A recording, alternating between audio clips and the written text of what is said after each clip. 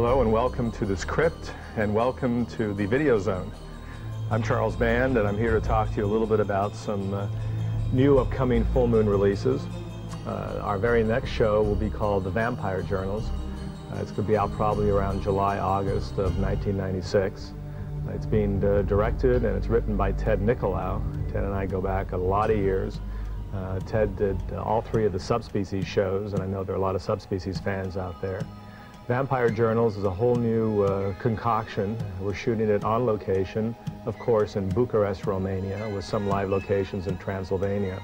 It's a whole new set of characters. I don't think anyone who loves the Subspecies shows will be disappointed. After the Vampire Journals will be Curse of the Puppet Master. It's a whole new direction for André Toulon's puppets. Not only are they back during the World War II era, they're on a large ship, they're fighting Nazis, there's a whole Egyptian motif, and I don't want to tell you too much, but it's, I think, going to be a lot of fun for the fans and hopefully for new fans of our one of our most successful franchises. I think we're entering our 8th year here at Full Moon.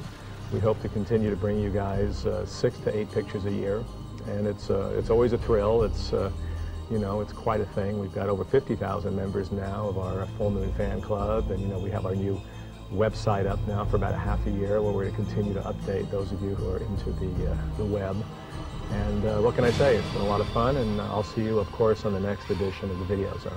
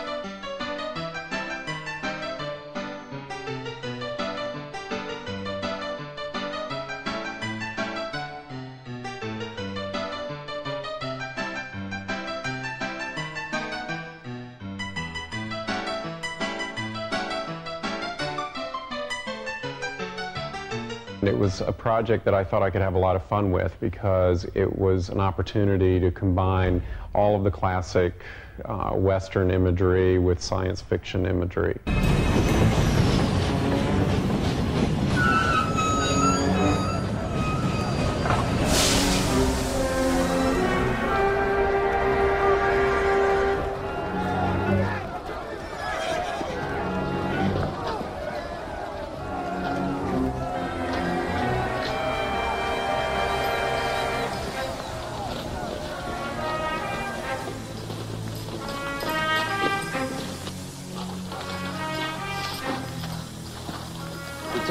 Is this, Sweeney's ship, yes. Oh, still. Good to see you're not unarmed.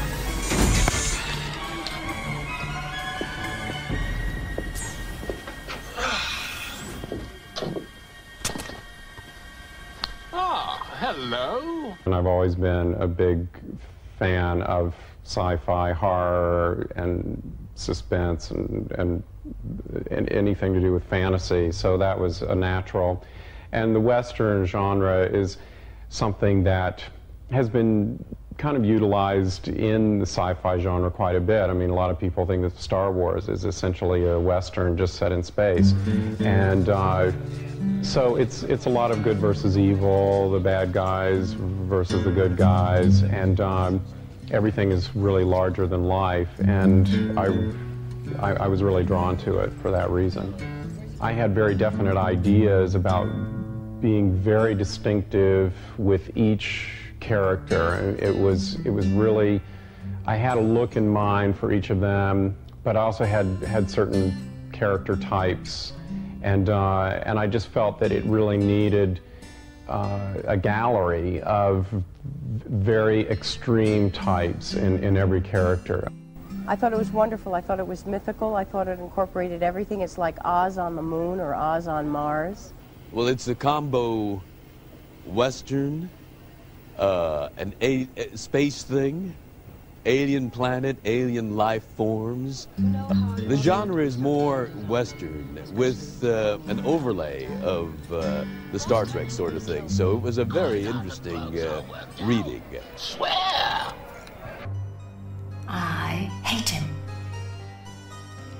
I really hate him. I really, really hate him. I hate his guts. I'd like to squeeze his head until his brain oozed out through his nostrils. No, I think once I read the script and once I saw the outfit and started putting the thing together and got that whip in my hand, I just started getting a feeling for it. And it couldn't hold me back. I was just gone. No, but it was a lot of fun. You know, just on every wild woman, you know. I saw some photographs of Betty Page when we were originally shopping for some of the clothes, you know, and I saw the whole image with the whip and the black hair and you know, all her photographs she did.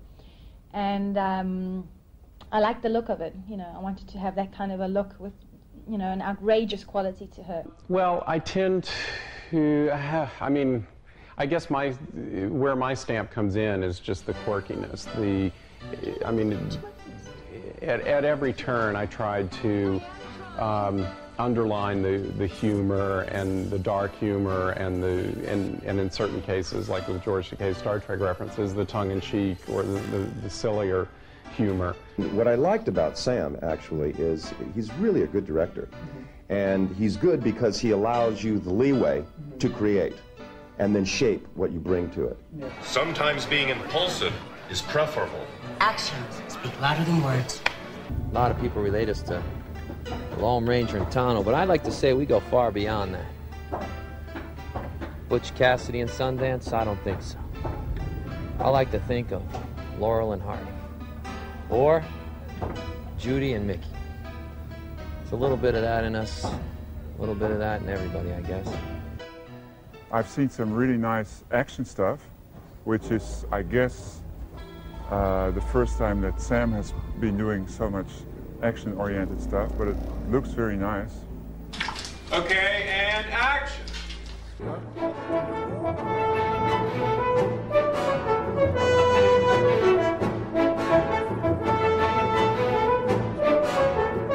That's it, that's it.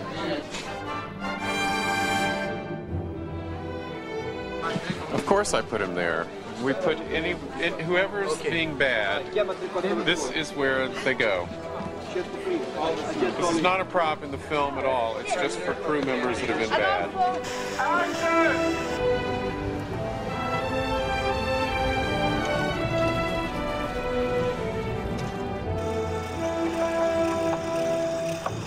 Roar, get some mouth action.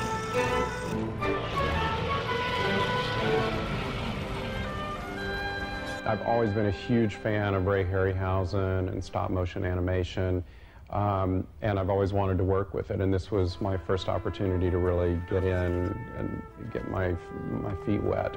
It's always difficult on the actors because they're having to imagine what creature is standing before them that's really invisible that they have to react to, but aside from just the actor's dilemma of having to create in their mind what they're screaming about, it's a really fun stuff to do. It's like putting pieces of a puzzle together. It's really magic. He's assembled a great cast, and he's very giving and very generous and very clear and very funny. Ensemble pieces are the best. This is where you have the most fun. And you don't have to carry the entire piece. So you sleep at night, you have days off, and you have a wonderful spirit. It was an experience that I will always remember, always. Yeah. Anything can happen in the future. It hasn't been established as of yet. No. So you can do anything. Nobody can say that's not correct. It's your interpretation of what the future is. You know?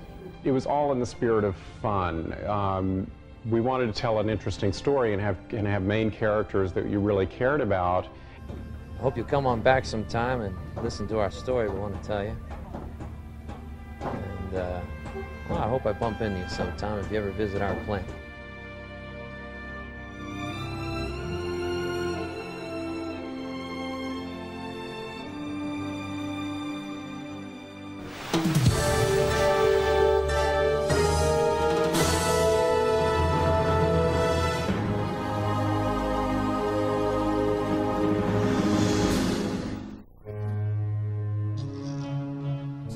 The puppets are back and attacking your CD-ROM. The creators of the hit Puppet Master video series take you on a horrifying, fantastic journey into the lives and deaths of Andre Toulon and his amazing puppets. With Origins of the Puppet Master, you'll trace the history of this sinister, terrifying gang through beautifully illustrated comic book art. As you peruse the panels, selected images come to life, playing out live-action scenes from the Puppet Master films. I think we will be safe here.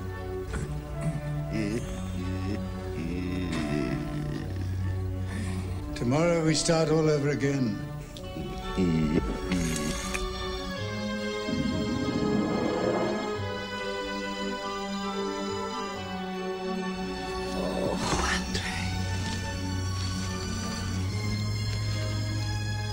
Beautiful. She is the image of you.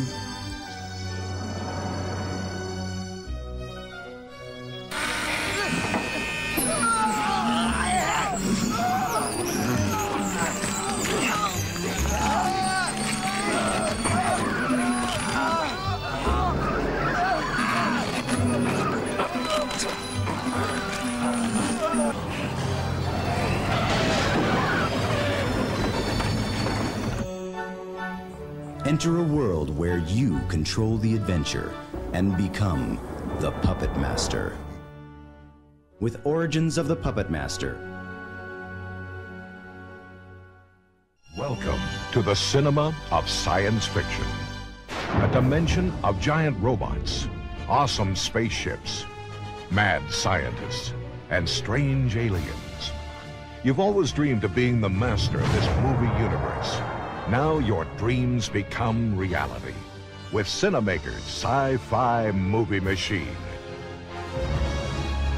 Cinemaker's Sci-Fi Movie Machine finally puts you in the director's seat. At last, you've got the power to create your own movies by tapping into our memory bank. You'll find hundreds of digitized film clips, such as robotics, explosions,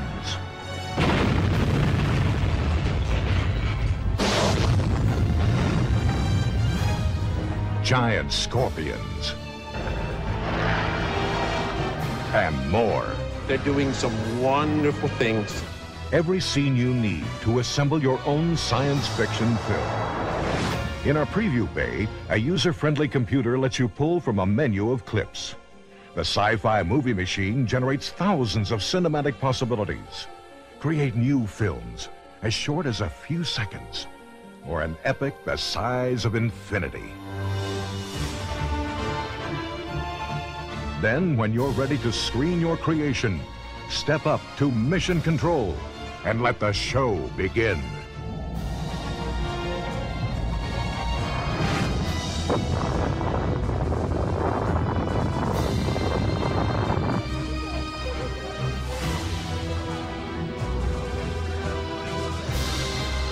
Well, I'll be damned.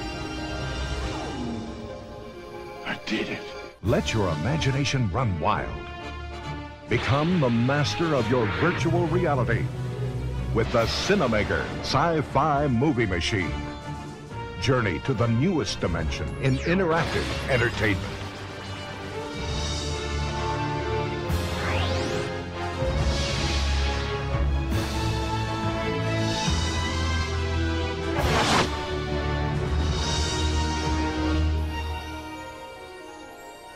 Available in stores or through Full Moon merchandising.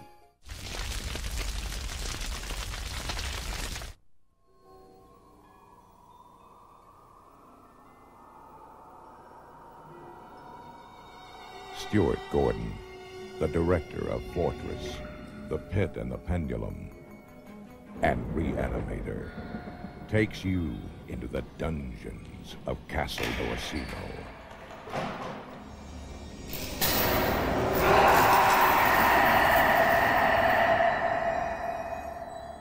Now an American family Welcome to Castle Riley, lady.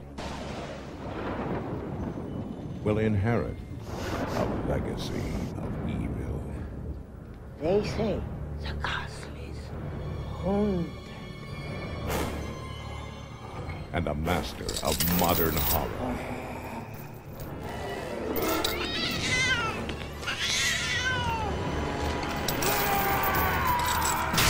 will unleash his most terrifying creation. Stuart Gordon's Castle Freak. There's somebody else here! There's somebody in the castle!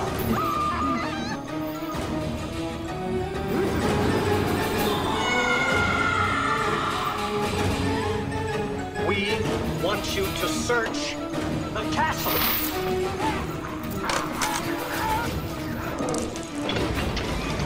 Giorgio Dorsino. He was never buried. She kept him alive. He's here somewhere in the castle.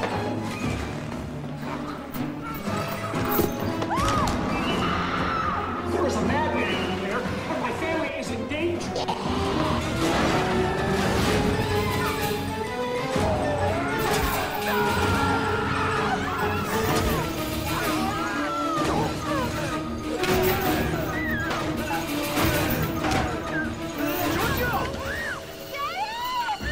Reanimators Jeffrey Combs and Barbara Crampton in Stuart Gordon's Castle Freak.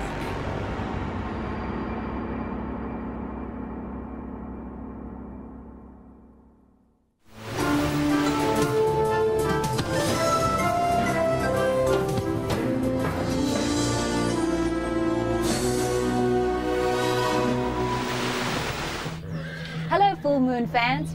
My name is Musetta Vander and I play Lash in Full Moon's theatrical release Oblivion. I'm here today at Hollywood Sunset Ranch to tell you about the great new merchandise and fan club bonuses that Full Moon is now offering.